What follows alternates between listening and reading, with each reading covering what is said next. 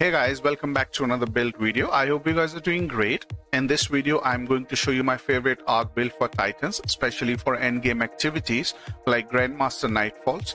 So let's get into it. For a super, we are using Thunder Crash. Abilities, we are using Thruster as our class ability, Jump as per your choice, Thunderclap as our melee, and Storm Grenade. This build revolves around Storm Grenade. For aspects, we are using Touch of Thunder and Knockout. Fragments, we are using Spark of Shock, Spark of Feedback, Spark of Magnitude, and Spark of Ions. Coming to the exotic, we are using Exotic Chest Piece, which is Heart of Inmost Light, and its exotic perk reads, using an ability, Grenade, Melee, or Barricade empowers the other two abilities.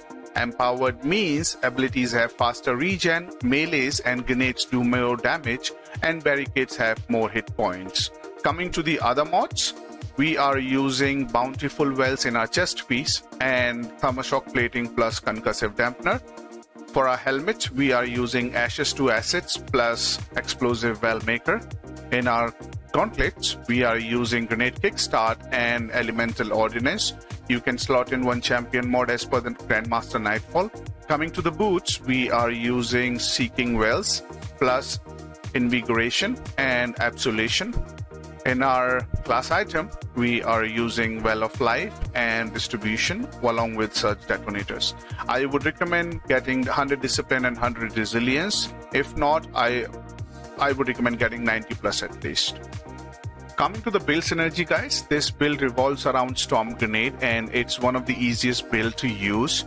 Throw Grenade, use your Thunderclap melee, then use your Thruster, which is a class ability. Doing so will grant you empowered buff for all three abilities, which is basically a recharge rate, and you will get that buff X2, which also means that you will have those abilities back in no time. So from there, it's just a rinse and repeat process. Keep using your grenade, keep using your melee, keep using your class ability, and they will keep on recharging on a much faster rate. You can see in the background footage as well, we've got empowered barricade, melee, and grenade. So this is the empowered buff that I'm talking about. You are gonna get it only when you keep on using your abilities one after another.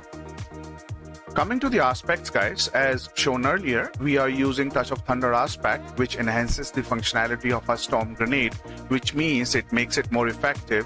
Along with this, we are using Spark of Shock Fragment, which jolts enemies, and we are using Spark of Magnitude Fragment as well, which increases the lingering duration.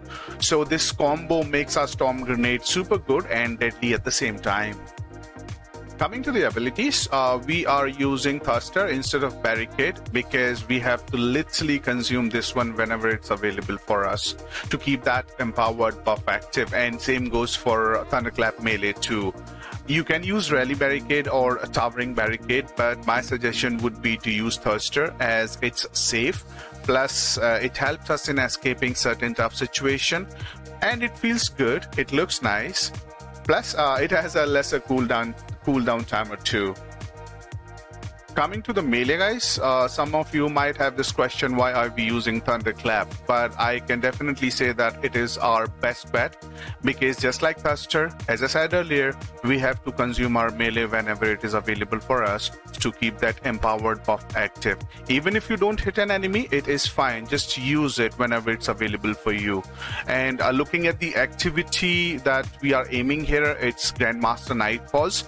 So I would definitely recommend and suggest that you use go for Thunderclap rather than going for Seismic Strike or Ballistic Slam, because Thunderclap is much safer bet, and as I said, it's our best bet.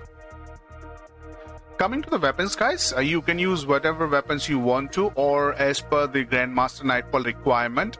But my recommendation would be to use at least one solar weapon to make some easy solar wells, and upon picking those wells, we will get our abilities much faster because we are using Well of Life mod in our class item.